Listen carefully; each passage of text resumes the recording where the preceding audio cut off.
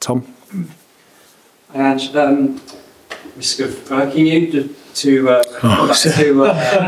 was I irked? Was I really irked? I'm just trying to understand. I don't think I'm irked. I think it's the way you said it was so definitive and sort of like you were making a statement. So it wasn't. Let me just. Yeah, go on. Yeah, go on. So it felt. Some people have suggested that it's sort of heaped unnecessary pressure on you to deliver by stating a fact. In the way that you did. By stating a fact. Like, I'm not sure, what did I do? Did I unfurl banners and get a band out? Like, if somebody, like, am I supposed to say, well, that's not really relevant, or that doesn't really count, or that, that's not really important? Because it is to me, because that's what I've got to rely on, is that in my 26 years of managing, I've had success, and a lot of that, most of that's come in the second year, not all of it. Sometimes happened in the first year, sometimes it's happened in the third year, that I rely on that. That's something I've achieved. And so, if you won at the end of your career a couple of Pulitzers, mate, and somebody asks you, well, when you've written for that thing, you've always won a Pulitzer, what would you say? Well, you know what, that's not really that important. I don't see why that puts extra, it doesn't put extra pressure on me, because I love the fact that I've done that, and that's what I want to do here. So, but, I guess people, I don't know, like I said, I'd like to think that just saying the truth is the way to go forward, but, I think sometimes that's too confronting for people. They'd much rather I didn't, or somebody didn't, I don't know. And when you say, is it relevant, or what's relevant, is the fact that you've always won in your second season relevant to how you will judge yourself on the second season? Do you judge yourself against that? Because that's a hell of a standard to judge yourself with. Yeah, it is. But that's all I've got. I don't understand, like, why. But therefore, in your head, have you somehow failed if you don't win a trophy this season? Yes. I failed last year in my head, because that's how I'm geared. Okay, I think I've made it pretty clear what my expectations are. Now, but that doesn't mean that I stop. That just fuels the fire of, why didn't I do it? Why didn't we achieve last year? Why didn't we win something last year? That gets me going for this year. And this year it's about, progress. So I don't, that's been my whole career. So I have that, that's my foundation. That's what I keep saying to people. That's why I'm sitting here. Like, there's no other way I could have got here. No chance. In any universe, I could have got here from Australia, be sitting here answering questions from you, one of the biggest clubs in the world, in the best competition in the world, if I didn't have some sort of self-belief based on something of substance. I wasn't going to get here with my charm and good looks, mate. But if you're judging yourself against that, is it fair for other people to judge you on that therefore? Yeah, I've never sort of tried to steer it. I mean, okay, you guys have had 13, 14 months for me. Have I ever downplayed anything? No. So I'm willing to be measured against that. That means that I'm fair game. And again, I've never said not to. Now, how you come to your summary at the end, that's as much on you as it is on me. You can make your assessment on just one thing or many things, or but I'm happy to be sort of judged against that standard, because that's my standard. That's what I've done in the past, and I don't want to dilute that, because then I miss the opportunity of continuing the road that I've been on. So I have no problems with people sort of using that as a yardstick. I will say, we're 4 games into a season. It's pretty early. So I remember I was up in Scotland. They ruled me out after 2 games. I was gone. It was all over in a year we won the double. So, but I get it. Like I said, I just find that, look, it's just me. I'm going to be me. I'm going to say things the way I've always said them, and I'm not going to change. Yeah. Is it also, just look, finally from me, is it also... You jumped in on Tom's side. Sure. Is it also part of you shifting the culture here slightly? Because I've covered this club for a long time, and I've always felt the T word can be a dirty word around this place. which T? Okay, good. I'm glad you clarified. And then worry where you're going with the T word here sometimes. Yeah. Talk about it. I wonder whether that's part of you changing mindsets too. Well, maybe, yeah, but it's still me. Like I'm not putting it on. That's the thing. I've never tried to sort of just do it as a tactic. It's why I keep saying it's why I came here. I came here to try and win things for the club. I think that should be our measure. And if we fall short of that, then we've fallen short, and we need to be better and improve. And that's up to me under my tenure to try and achieve that. And I don't think there's anything wrong with embracing that. I mean, I'd be surprised if anyone can dig up anything I've said in the last sort of 13, 14 months where I've tried to downplay anything. Even when we started well last year, I was saying, well, mate, if people want to dream about us winning things, let them go for it. It's just the way I'm wired. I think it's the way forward, and I think you need to embrace that if you want to become a successful club and not shy away from it. It's easy to look. It's easy. I shouldn't say that, but if I came out here and said, look, this is going to take 3 or 4 years, it would relieve pressure. But I don't want to wait 3 or 4 years. This year's an opportunity, and then if we do well this year, next year's an opportunity. So that's the way I think about it. Last 15 years or so of this competition has been won pretty much by United, City, Liverpool, Chelsea, so the richest clubs. And people might look at that and say, well, maybe it's too much for a club with Tottenham's financial resources to do it. It seems too daunting. Do you just stray away from that? Is that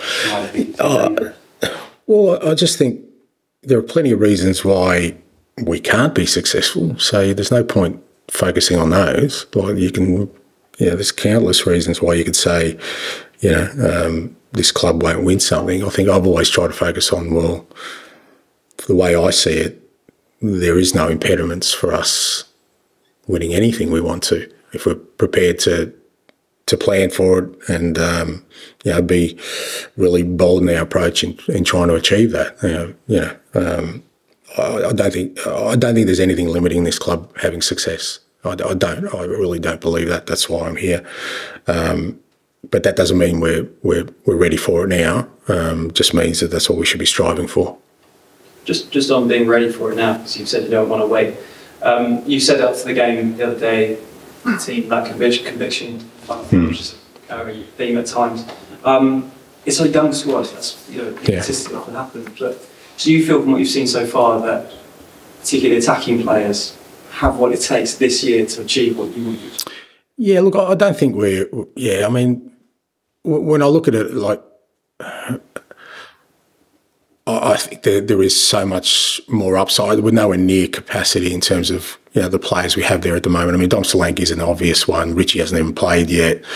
I think it's fair to say Sonny's had a sort of stop-start to the season. I think he hasn't hit the consistent levels. So I think the other guys like Brennan and Wilson, and I think there's a lot of growth in them. And Timo hasn't had much of an opportunity. I look at our attacking sort of midfield players again. I think there's massive upside in Kulusevski. I'm just seeing more and more growth in him in that sort of attacking midfield role. So I think, I definitely think there's capacity there for us to improve in that area for sure, 100%. And I think, Dom and even Richie, just having a focal point up there, that's the reason we signed him, is going to make a big difference to us in that area. So I think there is we have at present enough there for us to kind of, overcome the deficiencies we have at the moment through, like I said, more of a lack of sort of fluency and cohesion in that front third. We just haven't been able to sort of nail on a sort of a formation there that'll give us some consistency. Finally, specific question about Brennan. Yeah. You as a manager will know what it's like to get flack from fans when it's not going well or whatever.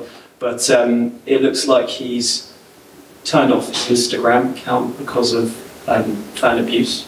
Not quite clear if that's the case, but it probably is the case. I mean, does that just go with the territory of being a high-level player? Yeah.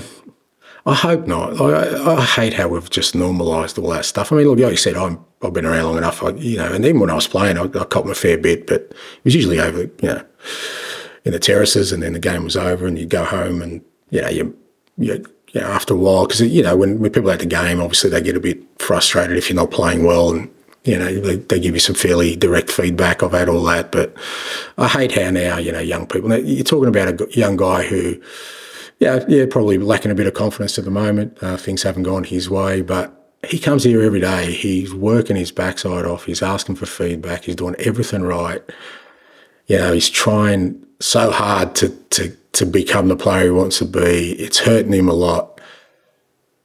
It's not like he's out on the town and he doesn't care and he rolls up late. So what's his crime? His crime is that he isn't performing at the level that, people expect of him. And, I think as a professional footballer, you've got to expect that, you're going to get criticism about that. And that's part of your growth. And, still a young player. And I think there is so much more in Brennan that we're going to bring out in him. But it's sad for me that we've kind of normalised that stuff, that, they're getting abuse, and it is abuse, and a lot of it personal is, well, that's just part of the territory. I don't see that. I mean, I don't cop it anymore. Like, if somebody's abusive to me, they're going to hear it back, because I just don't believe that that's right.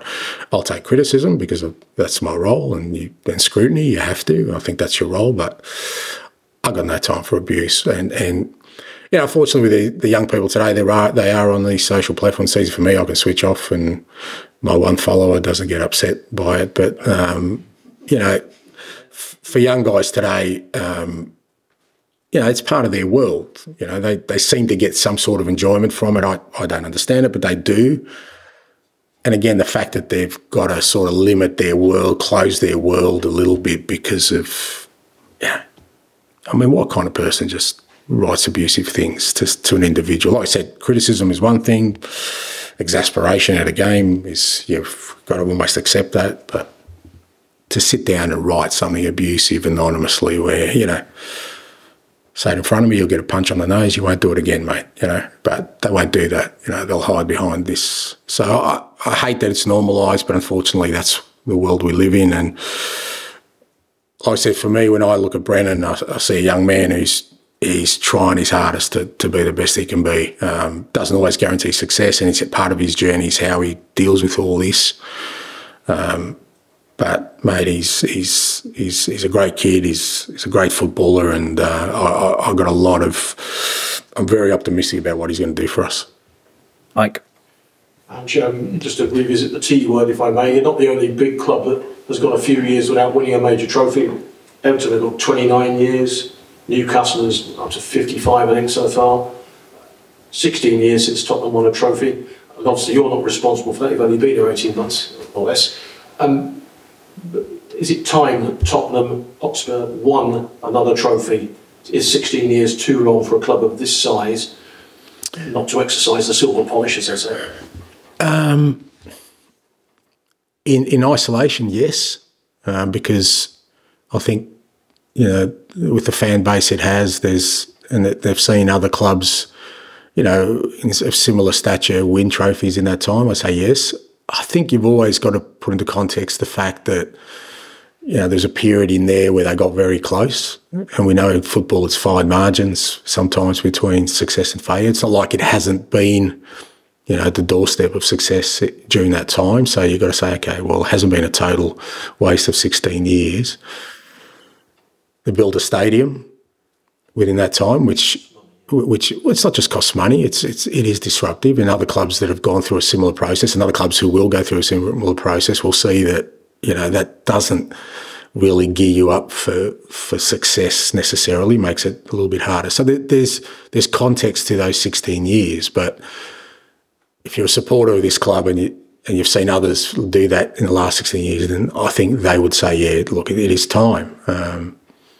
And, that's, like I said, that's kind of my responsibility whilst I'm in this chair to try and change that. And I think to change that, you need to, you need to kind of change, the way you approach things as well, because ultimately if you just keep doing the same thing, you're going to get the same outcome. One last one. hindsight's a wonderful thing. It's a beautiful thing. Yeah. If you could turn the clock back, would you have made 9 changes at Fulham last season, gone out of the first hurdle? Because ultimately Fulham went on to reach the semi-finals. Yeah, which means they were a pretty good side, and we were playing them at their place, and we lost on penalties. So again, hindsight's a beautiful thing, and rewriting of history is a beautiful thing. But we had in fact, we had a very experienced lineup on the night. It was kind of very early in the season where we needed to get some game time into some players. It wasn't like I put kids out there. I put out a very strong lineup, and we lost on penalties.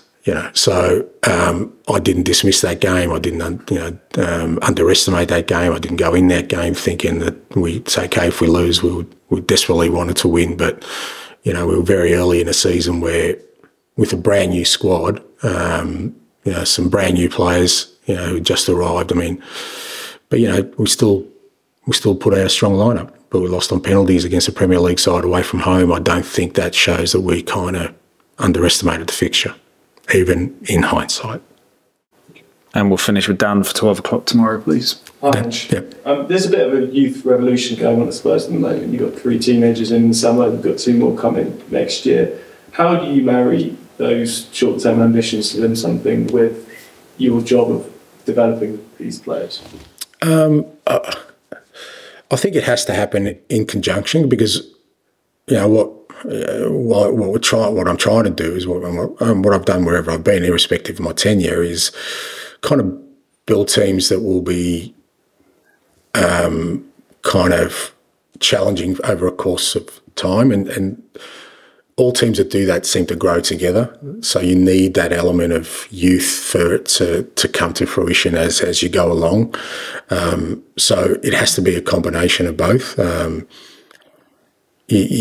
When do you hit the sweet spot where you've got enough experience in the building, and also the young players have had enough experience? That's where hopefully, it all comes together. And then when the experienced players come to the end of the cycle, you've got the rest coming through. So I think I've always done it, and I think it's a balancing act. But I'm really excited about the young players we've brought in, and the ones who are coming in. That and look, another manager might be the beneficiary of them. I don't know, but I think in the course of time they're going to prove to be really good footballers, and really make an impact. And part of that is, like I said, development, and they can only develop if they play. So we've got to give them the opportunity to play.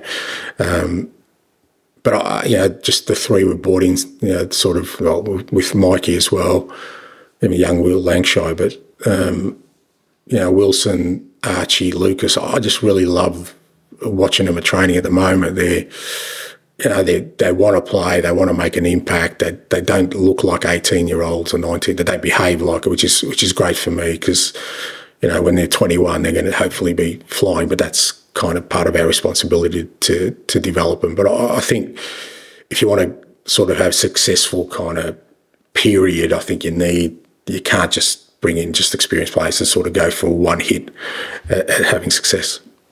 Because there's an old adage in English football, you don't win anything in kits. Until you do.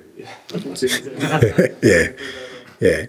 So I think all those kind of things, it's always great to break stereotypes along the way. So, I think, look, you definitely need the experience. It was mentioned before that having winners in the group helps that process, because when a young guy comes in, if he's got somebody there who's already won things, he kind of learns the behaviours, So you do need both. But I've always liked, the sort of fearlessness and sometimes naivety the young players bring. They haven't felt, the real pain of losing, something. So, I like the fact that they're a little bit fearless in that. Just on that, every fan knows about the 16-year trophy drought. Yeah. I'm sure it's not going to weigh on you, but how do you stop that weighing on your players, particularly your senior players who might have been through things? Yeah, again, you can try and sort of, a bit like the T word, you can try and sort of ignore and push it aside, but it's a reality. That's what it is. Like I said before, it's a fact. So just face up to it, mate. And the way I kind of flip it on, I think, that's what I keep saying to the guys, what a great opportunity. Like, imagine you are the ones that do it. I mean, what else? I mean, I keep saying it was the biggest attraction for me coming here. Not because of it's, you know, great. I get it. It's the Premier League and everyone wants to be here. It's a big club. I get it. And, you know, you do get well rewarded financially. You get to, you know, talk to fantastic people like yourself. So all these things are great attractions. But the one that ticked the biggest box for me was that imagine I did. Imagine it was in my second year. Like, imagine that happened, right? I reckon it's something I can reflect pretty fondly on. So that's the way I see it. I don't see it as a burden. I just see it as an opportunity. And that's what I keep saying to the players every day. Don't ignore it, but see it as an opportunity to do something special. Now, it's not easy though, you know. When you say these things and I'll put it out there, then, oh my God, what if it doesn't happen? And, you know, we've lost on the weekend and, you know, people are, you know, going to be coming for you. That's okay. Don't worry. Think about the flip side of that if it does happen. You know, that's what's got to motivate us. Great. Thanks very much. Thank you. Thank you. That was a very enlightening.